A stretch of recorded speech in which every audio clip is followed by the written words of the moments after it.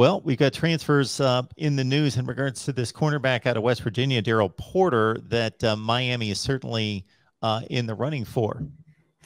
Yeah, so Daryl Porter, like noted, is a transfer who's out there, is leaving West Virginia, which is where Jamil, that's his name, Jamil Adai, excuse me, the new DB's coach. He coached there a couple of years ago when they had one of the best defensive pass defenses in America.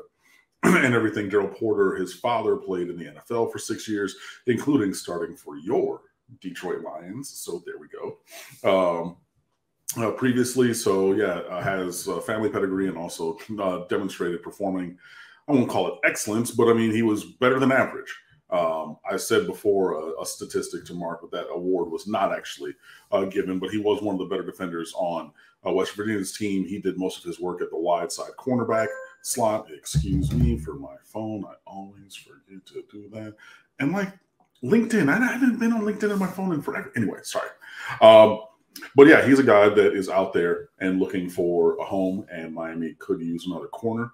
So that is somebody that Miami's after, along with other guys, with other teams pursuing Daryl Porter Jr. And he's about 5'11", 6 feet tall. So he's not, super duper large or anything, but I mean, you don't necessarily need to be 6'3", 6'4" to play that position.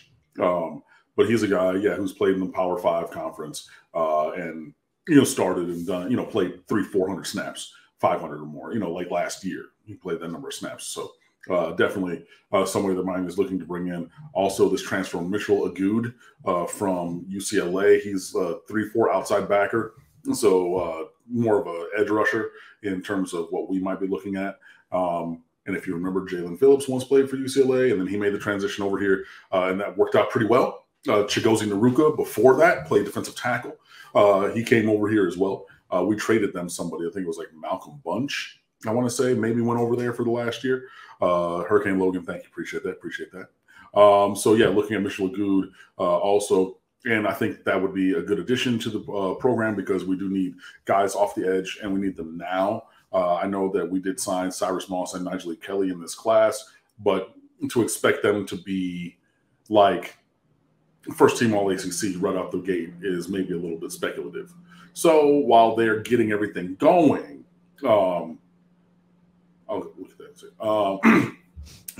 While they're getting everything going, maybe bringing in Mitchell Agood would be good. So there's a couple transfers out there. And also leaving the program is Larry Hodges. He just announced that yesterday.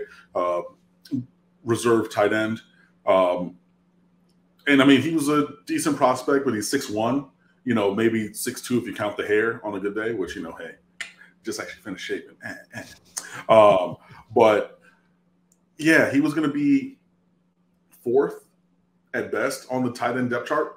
You got Will Mallory, you got Elijah Arroyo, and then you got Jaleel Skinner, who you flipped from Alabama at the early signing period. And again, just like with Dan Enos a couple of years before, like Alabama was fully expecting to have his letter of intent coming in. And that was a direct recruiting win. And all of those guys are at the same position. You know what I mean?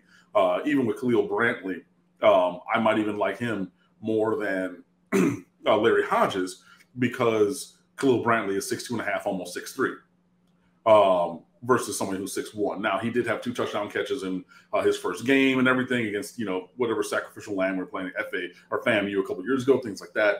But, I mean, and he's a good kid. Like, I have no ill will. Again, I have no malice towards any of the players or anything. But he's average sized, and at best, he would have been tight end 4 on this roster. Probably tight end 5. You know what I mean? If you're looking to play and, like, players want to play, so he's looking to go somewhere else. And, I wish him well with that. I hope it works out. But just plain and simple, like, he's kind of a casualty of recruiting that position really, really well. So you get a guy and, you bring him in to maybe be a stopgap and everything and, be a rotation guy. But, then you get Elijah Arroyo, who has superstar potential. And then you get, Jaleel Skinner the year after that. It's just the room is, the room is loaded. It's packed. And respectfully, he probably wasn't going to get many snaps. So he's moving on to greener pastures for him. And, we wish him the best, obviously, with that pursuit.